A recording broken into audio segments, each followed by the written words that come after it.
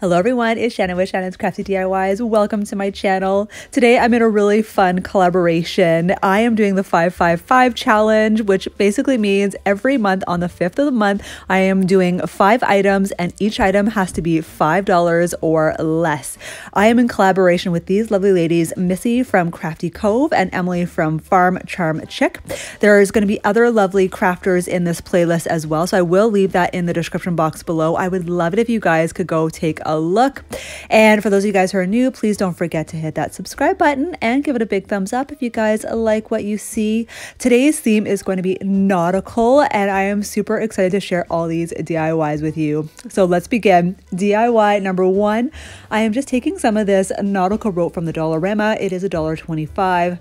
Now I'm going to make a garland out of this nautical rope. This is the simplest DIY out of them all, I'm telling you. All I'm going to do is do some knots in the rope. Now this, funny enough, I was inspired by one of Jackson's pull toys. I'm going to show you a picture right here. Here he is with his nautical rope, a chew toy. He's so cute. So I'm going to just do 4 knots, and the 2 knots at the end, I'm going to leave a good 2 to 3 inches of length at the end, because you'll see here right now, I'm actually going to untwist everything, and I'm going to use a comb and I'm going to feather everything out. You guys remember me doing my boho feather video? I'm going to leave that link in the description box below as well. So all I'm going to do, it takes a little while, guys, a little muscle, but just keep, be patient. But I'm just combing everything out, and don't worry that the nautical rope is very spirally, but it will straighten out once you've combed everything out. And I do find that once you do comb everything out, you really don't need to do this step. It does stay sealed pretty well. However, I'm just going to take a couple of the strands and just wrap them around the base of the knot, and I'm just going to hot glue it in place. And that way you are guaranteed that it won't unravel, which, like I said, it won't, but this is just an extra step. So pretty much it's a tassel, right? So same idea. All you're going to do is comb everything out, and you're just going to cut off the end just to make that nice clean line. Now I got this package from Amazon because you guys know I cannot buy any sort of decor at the Dollar Tree, and Dollar Tree has amazing nautical wooden pieces right now, which I cannot get my hands on, guys. Anyway, I will leave the link of this bag in the description box. It was a little bit more expensive. It was from Amazon. It was a 30 piece of just the anchors and the steering wheels. It was $16, but you guys remember I had that Amazon gift card. I had $10 left on it, so it really only cost me $6. So it's okay. It's fine for the fact that I can't buy anything in store right now. So I'm just going to paint one of the anchors, and I'm mixing some turquoise with black. Now it will look a little bit darker, but again, you just eyeball it, right? Just keep adding more turquoise depending on what color you want. It does look a little bit more navy, maybe not necessarily in the video, but anyway, I got this vase with all these seashells. I'm telling you guys, I lucked out. This was free on the Facebook Buy Nothing site. There was so many stuff. I actually wanted it more for that starfish that I just showed you, but I'm going to use some things in that jar. Again, I think this is kind of like challenging for me as well, which is great. I get to do like a trash to treasure challenge. So I'm just going to add some of these beautiful seashells as well to the other end of the tassel. Now look at this candle that was in that jar. It had some of these blue rocks. So I'm just going to use those, and I'm going to Mod Podge them to the surface of the shells.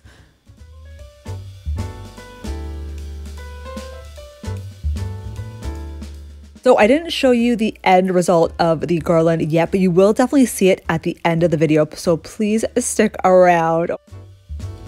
So DIY number 2, I am just taking these 4x4 square canvases from the Dollar Tree. Now I already had one from a previous DIY. It was already stained in the burnt umber from Deco Art. You can also use the Waverly chalk paint in antique wax. Now you guys remember I hauled these scrapbook papers. Remember I had the other one with the lemon DIY video. So this one is all nautical, and they are so beautiful. I couldn't decide which picture I wanted. Now you'll see here I am using the black black picture, but in the end, I actually used the blue picture. So stick around to the end so you can see what I'm talking about. So I'm just using the existing canvas that was on the back, and I'm just going to use my glue stick and attach the scrapbook paper, and then I'm just going to hot glue it to the frame. So I forgot to show this step, but I did give the frame a dry brush of the white acrylic paint. As you see, here's a lot lighter, and I did use the blue paper. Now you see it. So I'm just taking the steering wheel from the package, and which is also called the helm. Is that correct, guys? And anyway, I'm just going to hot glue it to the corner of the frame. I just painted it white, and here it is all done. I think this is so gorgeous. It's a great accent piece for a tier tray. DIY number 3, I get to use one of these beautiful lanterns that just came out at Dollar Tree. Now, you guys remember I was joking, I'm like, what am I going to do with this keychain? Why is this on here? I thought of this. I am just going to make it look like a handle, and I'm going to wrap some jute twine around it. So I'm just kind of eyeballing the length that I will need of the jute twine, because you can't put the whole ball through the keychain, obviously. So if you have a little bit more, whatever, just keep them as scraps for something in the future. And if you haven't guessed it by now, all my DIYs today are going to be going on my tier tray. I also made this tier tray as well. It wasn't in a YouTube video, but you guys have seen it already, and I'm going to show you at the very end what it looks like. I really like the jute twine on this because now the keychain is not so dangly and it can actually stand up straight. So I got this jar of seashells from the Dollar Tree, and I'm just going to incorporate them on this lantern.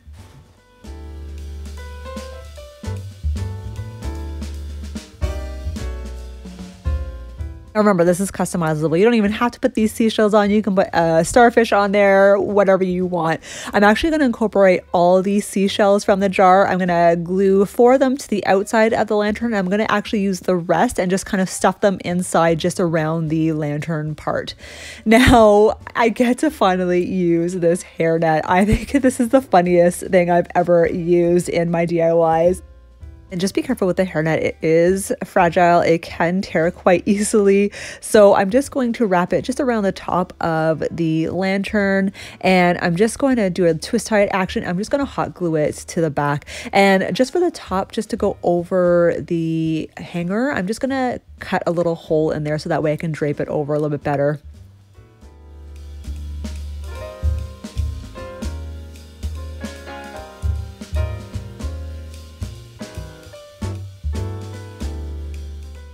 Oh my gosh, guys, I am absolutely in love with this little lantern from the Dollar Tree. Look, I added it on the top, and I did add the fishnet to the bottom as well. So cute. All right, so DIY number 4, I'm just going to use some of these foam wreaths from the Dollar Tree, and I get to finally, I thought it was, I was going to use it as a wreath, but that's the obvious, right? So I'm actually going to turn it into a life preserver.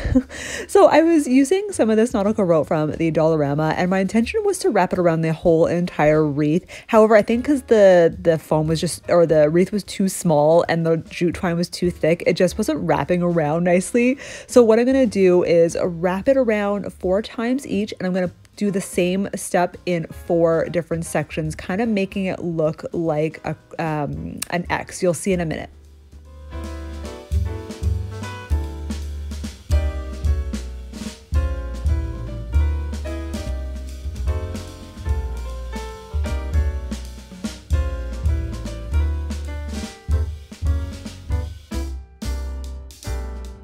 You see what I mean here? So I wanted it, you could keep it like this. However, I'm going to add a little bit extra, and I'm going to make a little handle for the top. So I'm just going to use some of the nautical rope and just wrap it around several times. Make a loop and then wrap the excess around several times. And I'm just going to hot glue it in place. And I'm just going to cut off the excess and then hot glue it to the top of the life preserver.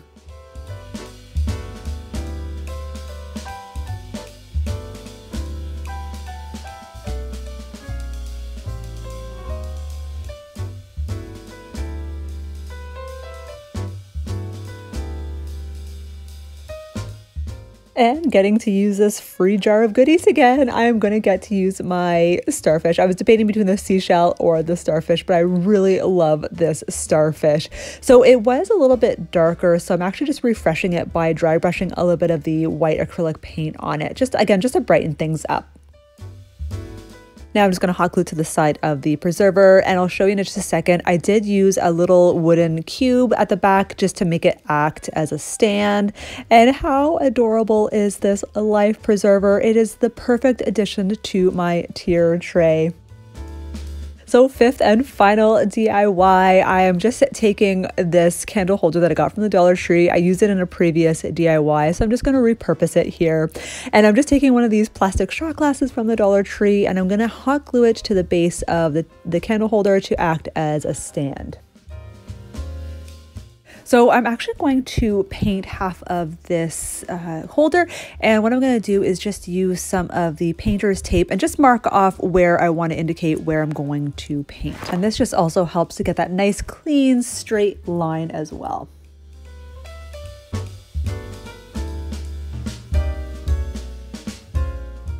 So this is not my idea. I am super excited to try this baking soda technique. It's just supposed to give it that terracotta texture feel. So what I'm going to do here, I'm just going to mix some white and some burnt umber acrylic paint, more white and a little bit of burnt umber, because I'm just going to try to make it that off-white color. I don't want it too dark. And for the baking soda, all you really have to do is you're just going to eyeball it. You're just going to keep adding more just to get it to a thicker consistency.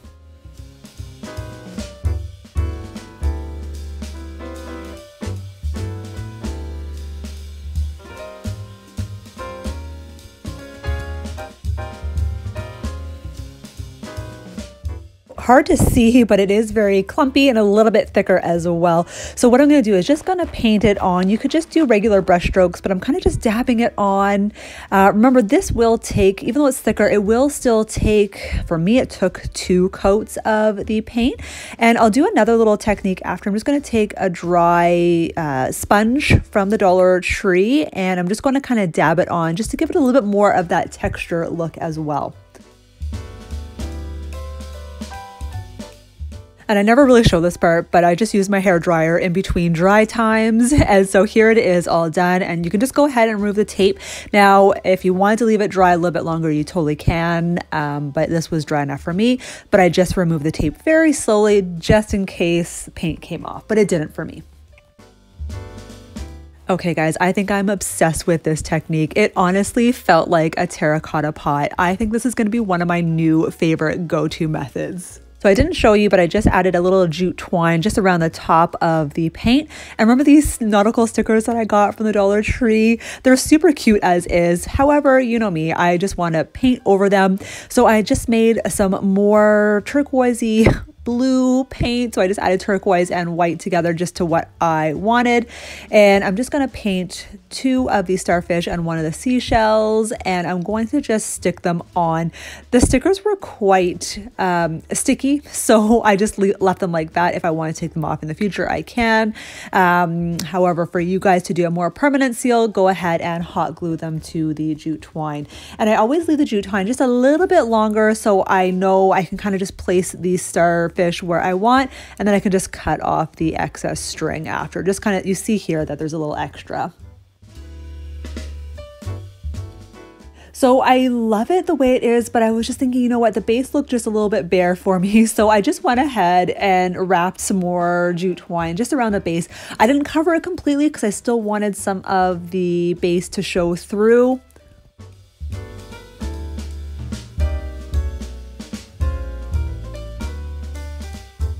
Just taking some of these tea lights that I have from the Dollar Tree, and I'm just placing some marbles at the bottom of the vase. You can use sand as well, but I just wanted to give it some height so you can actually see the candle above the paint.